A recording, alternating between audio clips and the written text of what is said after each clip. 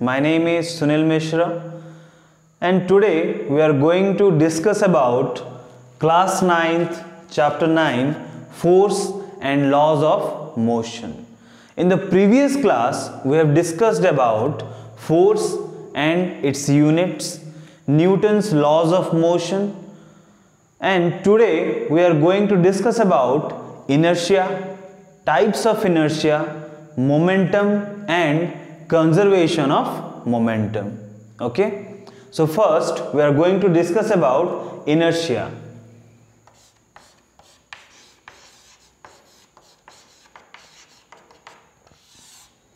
What is inertia? Inertia is the property of a body which opposes any change in the state of rest or motion or uniform motion. Okay, so we can write it is the property of a body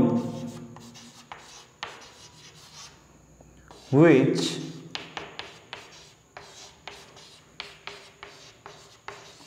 opposes any change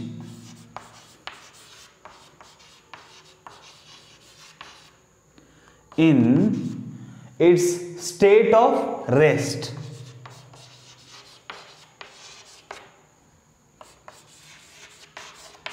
or motion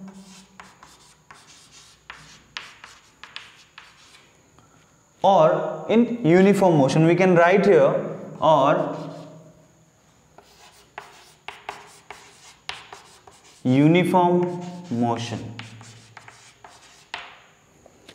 So inertia is the property of a body which opposes any change in the state of rest. If a body is in rest, then it will continue in the state of rest, which is the first law of Newton's.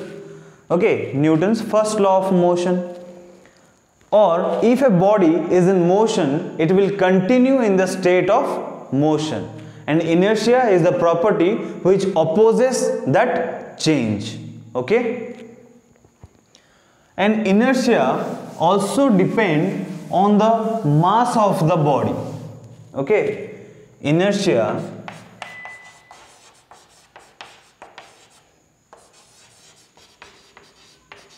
depends upon the mass of the body.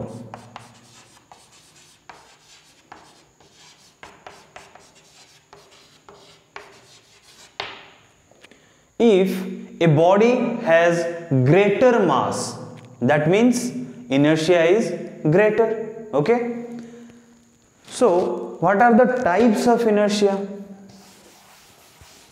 Inertia is of two types. It is of two types. First one is inertia at rest or inertia of rest, and second one is inertia of motion. Okay, inertia is of two types. First one is inertia of rest and second one is inertia of motion. So now we will discuss about the first type of inertia, inertia of rest. So what is inertia of rest? It is the property of a body for which it can't change the state of rest without the help of any external force. So it is the property of a body for which it is unable to change its state of rest without any external force. Okay, so if a body is in rest, it will continue in the state of rest until or unless we apply some external force on the body. So it is inertia of rest. For example, you have seen dust particles. Okay, if I will give a sudden jerk to a blanket, what happens? The dust particle was in rest inside the blanket. Okay, if I will give a sudden jerk to the blanket, then the dust particle remains at rest, but the blanket changes the position. Okay, that is inertia of rest. In that case, the dust particle is in rest. Or we can say another example. We are sitting inside a bus. If a passenger is sitting inside a bus, if the bus starts the motion suddenly, starts to move suddenly, what happens? The passenger gets a backside jerk. Okay, why that happens? That is because of inertia of rest. If bus will start to move suddenly, so the lower part of the body of the passenger will continue to move, but the upper part is in rest. That's why inertia of rest is there. Now we will discuss about the second type of inertia, that is inertia of motion. What is inertia of motion?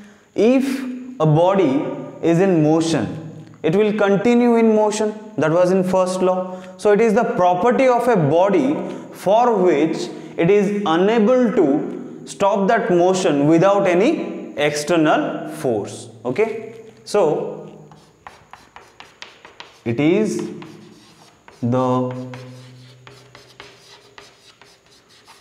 property of a body for which it is unable to change its state of motion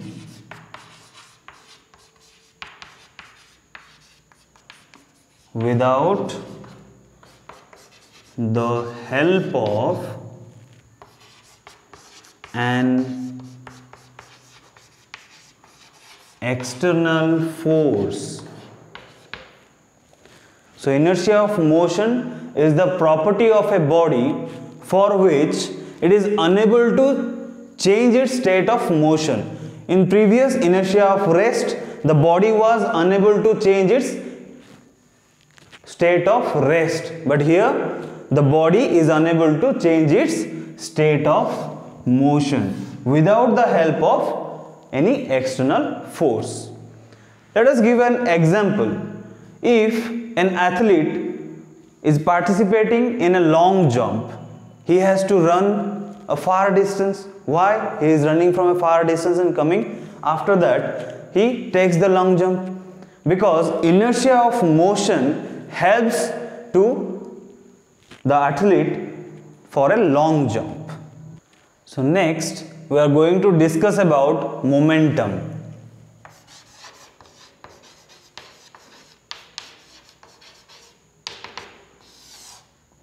What is momentum? Momentum is the property of a body which contains some motion inside the body. So, momentum can be defined as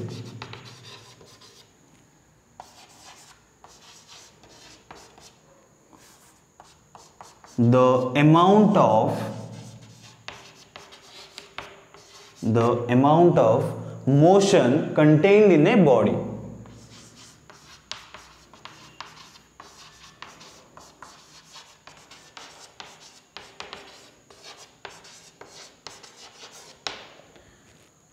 Everybody contains some motion, and the amount of motion is called momentum, and momentum is a vector quantity.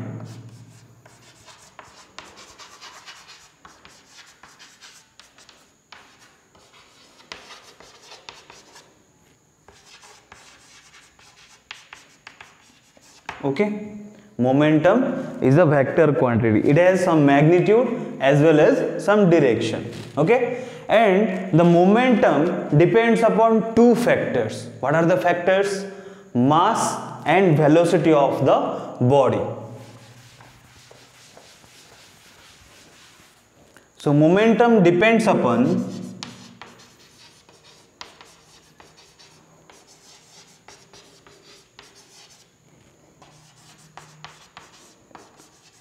two factors. Okay, momentum depends upon two factors. The first one is mass and the second one is velocity of the body.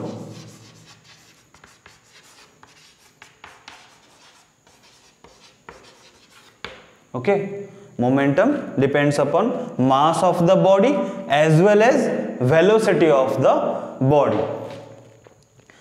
And we can write, if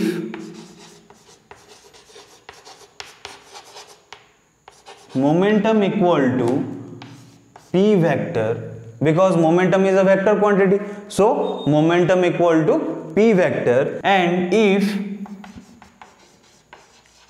mass of the body is equal to m and velocity of the body will be v vector, because velocity is also a vector quantity.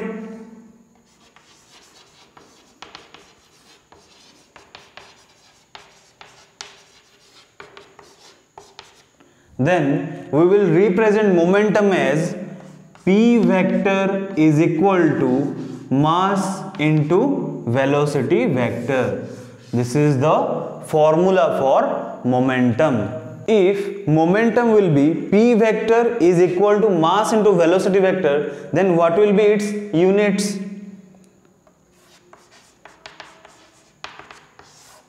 In CGS system, what will be its CGS system of units? Mass in CGS system is gram and velocity is centimeter per second.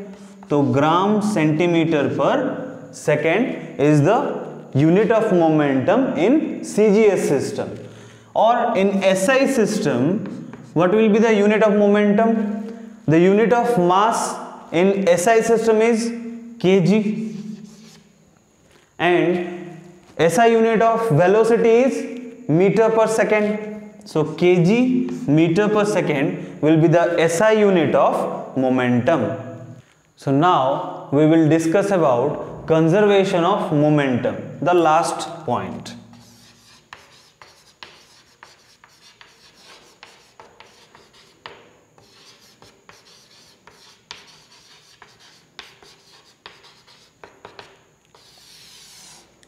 So conservation of momentum states that if two bodies acting upon one another, then the total momentum will be zero, provided no external force is acting on them. Okay, so we can write conservation of momentum as, it states that if two bodies acting on each other, then the total momentum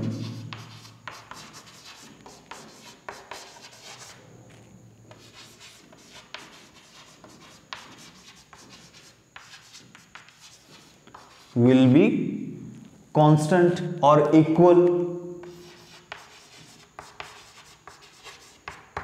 Okay, if two bodies acting upon each other, then the total momentum will be constant, provided what?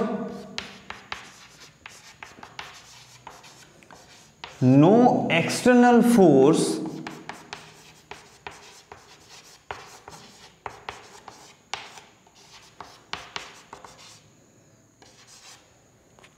provided that no external force acting on the body.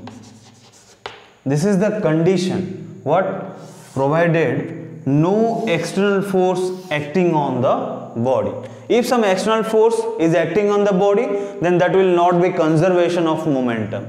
Conservation of momentum says that if two bodies acting upon each other, if the two bodies are colliding, let us say, then the total momentum will be constant. Okay? And the second point of this conservation of momentum is momentum cannot be created or cannot be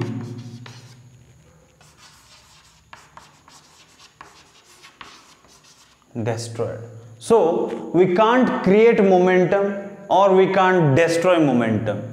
So there is a formula of conservation of momentum that let m1 equal to mass of first body and m2 equal to mass of second body. If the two bodies are colliding, means if this is the first body and this is the second body,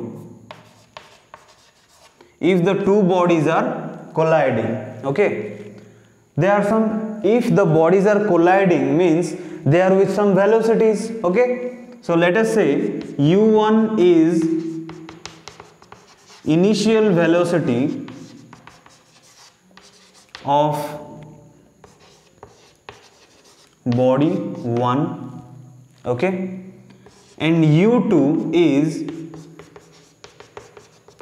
initial velocity of body 2, and if they are colliding then there will be some final velocity. So what will be the final velocities? v1, let us say v1 equal to final velocity of body 1 and v2 equal to final velocity of body 2. So we can establish a relation that m1 u1 plus m2 u2 is equal to m1 v1 plus m2 v2. This is the formula for conservation of momentum, means mass of the object and initial velocity of the first object plus mass of the second object and initial velocity of the second object must be equal to mass of first object into initial velocity, final velocity, plus mass of second object and final velocity of second object. Thank you.